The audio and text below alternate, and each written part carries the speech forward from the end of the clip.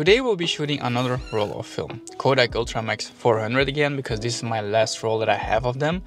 But the weather doesn't look too promising, honestly. It's pretty cloudy and the sky is like pretty hazy, so the light pretty much sucks. And I knew that I had to get outside to make myself feel a little better and to relax a bit by taking photos. By the way, I also got a new film camera, but yeah, you'll see later on which one I got. I'm also not really sure which kind of photos I actually want to get today, but I do have a couple of locations in mind, but today will be mainly freestyling and see what we can get. And I really hope that this camera won't have any issues, because if you've seen my previous video, you know that I've struggled a lot. And also the fact that I was just screwing around with the film. So let's hope that I've learned some lessons and yeah, that we're going to do better today. Alright, so this is a camera that I got. This is the Canon F1, and one of the main reasons why I actually wanted this camera was because you can get this one off here and then you have this mirror right here. And I've seen many of these reels on Instagram already in which you can like really see the scenery straight from this mirror, like without the viewfinder on top, and they just look so cool and so aesthetical. And that's something that I really wanted to get. And if you've seen my previous video, then you would have also seen like how much it would have cost to repair the other film camera. And for that price, I could just get this camera, you know, because I also got it at a bargain. This camera with the Canon FD 50mm f1.8 cost me 187 euros. So that's like $200, I think. These cameras usually go for 300 to 400 euros or dollars, so that's a bargain. Well, I'm not really sure it's a bargain yet, because we first have to see if this camera is going to work properly. The only thing that's broken on this camera is like this self-release shutter thingy. Okay, let's do this. Let's hope we won't fuck up this time, right? Pull the film. I put it over here. Shit. Advance the film. There we go. I think that should do it. Alrighty then, let's do this. So now we're at an aperture of f5.6 and a shutter speed of 1,000th of a second. The aperture should be a bit higher. There we go. And this is, I think, our first exposure. So now let's see what kind of other compositions we can get over here. I hope that it won't start raining, because the weather is pretty cloudy and yeah, it's pretty cold, not gonna lie. I usually enjoy taking a composition of like those buildings lined up over there. What would be amazing though is that there would be like birds flying by, because there are a couple of them right now, so that would be great. This should be a pretty nice composition. There we go. That's photo number 2. Now I want to get a photo of those houses over there from this standpoint. First we have to go like a little bit more to that side over there to get a better composition, but yeah, I think we can get a pretty cool photo from this angle. The nice thing right now is that we can use this path over here as a leading line in the photo that's like aiming straight towards those houses. Well, I think that's it for this location.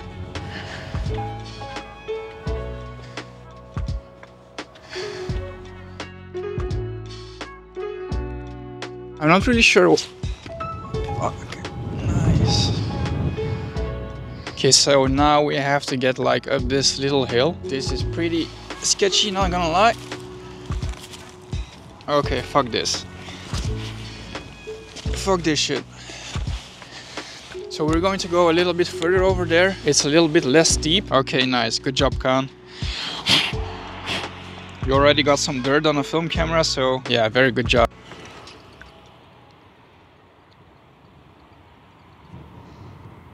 I actually don't think I really need to get up this little hill, because I also can get a composition from here. And it actually looks pretty nice from here, so yeah, that's what we're going to do.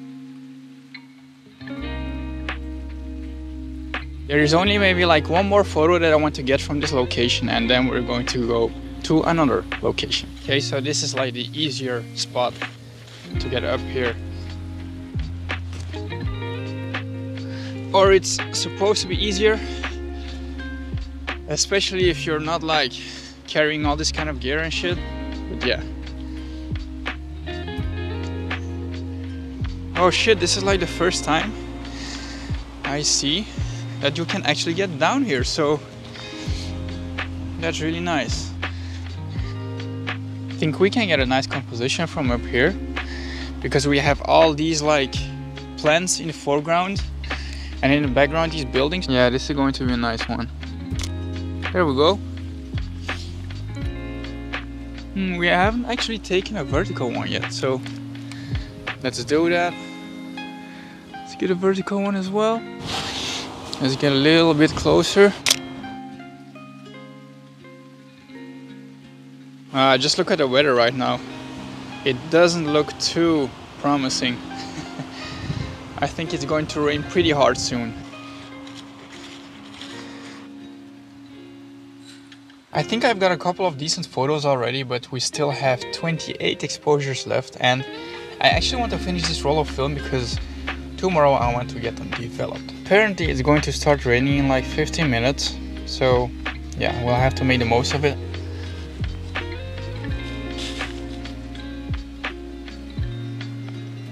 Damn, look at the cruise ship over there. That's actually a very good subject to take a photo of, but first we gotta get to like a better viewpoint because all the other like smaller boats are like blocking the view and I don't want to get those on the photo. Yeah, I think this is already a nice spot to get a composition of the ship. There we go.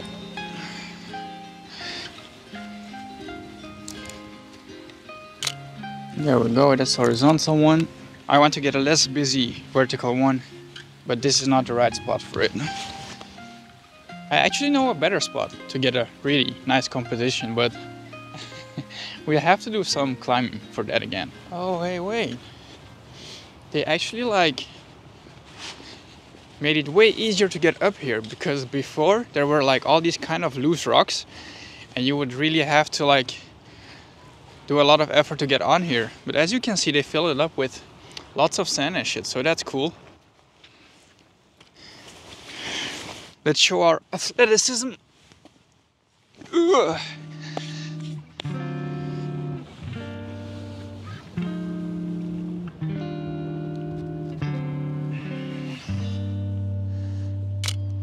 That's nice.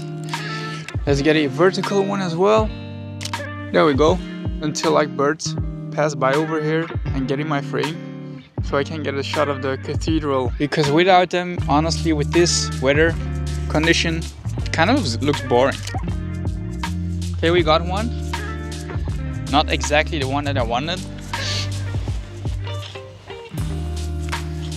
We've got 17 exposures left and it still didn't start to rain, so that's a good thing.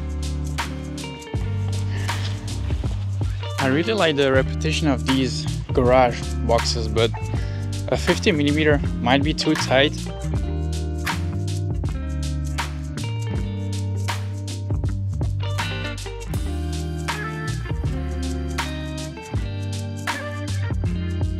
Just look at this spot over here.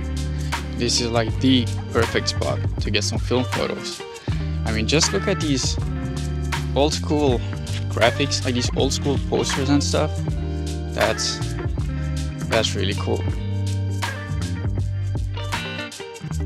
First, I gotta find out what kind of composition you want to get. Definitely one of this ice cream poster over here already, but not sure if I want cold drinks here and easy coffee part on here as well. Get it like this with the cold drinks here, the vertical one. So many possibilities with this really cool building. It's like an ice cream place, and even though it's pretty expensive, the posters are like really dope. Well, that's the thing with film photography, right? Like, you really have to think through what you want to get in your images, because one, it's really expensive, and two, it's really expensive. And then the third reason being that it's pretty expensive. The composition from here might work, and I have to back up like a little bit more. Okay, we went for it. But I still want to get some pretty close-up ones of these posters as well. And now a vertical one of this one. There we go. Over there we have this pretty cool camper van that might look cool on a photo as well. So let's see what we can make of it. First have to figure out like what kind of composition we want to get. Not sure if I want to have those houses in the background or not. Now we have these two people like with the bicycles passing by, so we have to wait for those as well. There we go.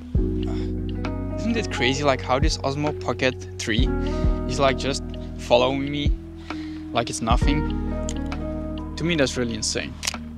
Fuck. I think the people just got in the frame. I should have been a little bit more patient. Actually still want the composition of the ice cream shop, but one that's not too tight. But that's obviously the thing with 50mm, it's pretty tight. I still would like to get like a 28mm or 35mm for this camera. I'm not really sure what the price of those lenses is though. Hopefully not too much.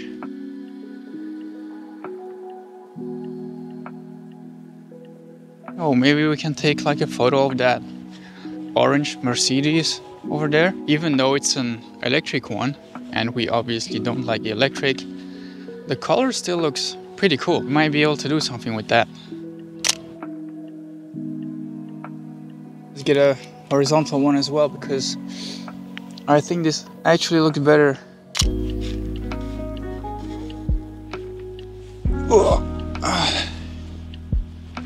Let's get a composition of these like windmills over here. Yeah, this is nice. Okay, so we have two compositions left. Maybe we should get one of my car right now. I think it looks pretty decent. Not sure if I have parked it at the right spot, but if it's not, then yeah, we'll just get it to another spot where it would look more cool. Honestly, does a car like this excite you? It's like, I don't know man, it's so round. There's like no character in it. And yeah, for sure the interior is pretty cool with all the screens and stuff, but honestly, it's not for me. Having my car parked over here would look pretty cool. I'm not gonna lie. So I think this might work. I don't want to like obstruct the whole road, so I'm a bit more to this side over here. Shall we get a lantern in the frame as well? Nah, it's like too distracting like that. There we go. Jeez, just look at this rain. We're actually finished right on time. Overall, there are a couple of photos I'm pretty satisfied with, but other ones are pretty meh. And maybe it's the film stock, like Kodak Ultramax 400 is the first film stock I've ever tried, and it looks quite grainy and I don't really like the colors of it. But I did stock up on some new film stock and I'm really excited to try this one out, but that's something you'll see in the next video. I think that some of my photos were a bit underexposed and a couple of them weren't really well composed. I just walked around in the neighborhood and I've been walking around there a lot of times. I'm just kind of bored of this neighborhood, to be honest. I just wanted to, yeah, test this new camera. And I think that's also one of the reasons why I didn't get the best photos overall. And something else that I didn't tell you is that the photos that you saw in this video didn't come out of the camera like the way you saw them. They actually had some kind of issue with them. Like in every photo I noticed something weird. There was this weird little light spot in every single photo, like at exactly the same location, and I was like, what is this? Did I get another faulty camera? And yep, that was the case. After doing some research and texting several camera repair shops, they told me that there was this little hole in the curtain. So after trying to find it in the camera body itself, I did find it indeed, and this really sucked. I honestly expected that the film journey wouldn't be that easy, but yeah, I've had like 2 issues with 2 of my cameras already, so that sucks. But I mean, what could you expect? These are like really old cameras, and if they didn't get some maintenance in the meanwhile, it's normal, right? Anyway, the person of whom I bought the camera took the camera back, and I'm really grateful for that. And I'm really lucky that he sells this camera with like 1 month warranty, because he can test every single one of them. So I'm really happy about that. So yeah, the journey continues. We'll keep on learning, we'll keep on trying different film stocks, and we'll actually go on the lookout for a camera that actually works, and one of which I don't have to pay like a lot of money to get it repaired. I'm actually wondering, what kind of film camera do you shoot on, and which film stock is your favorite one? Please let me know in the comments down below. If you would like to join me on this journey and other photo and videography related content, yeah, then hit the subscribe button. I'd really appreciate that, and I'd love to have you on my journey. If you would want to watch the beginning of my film photography journey, here are my 2 first videos I've ever made. And the second one is pretty funny.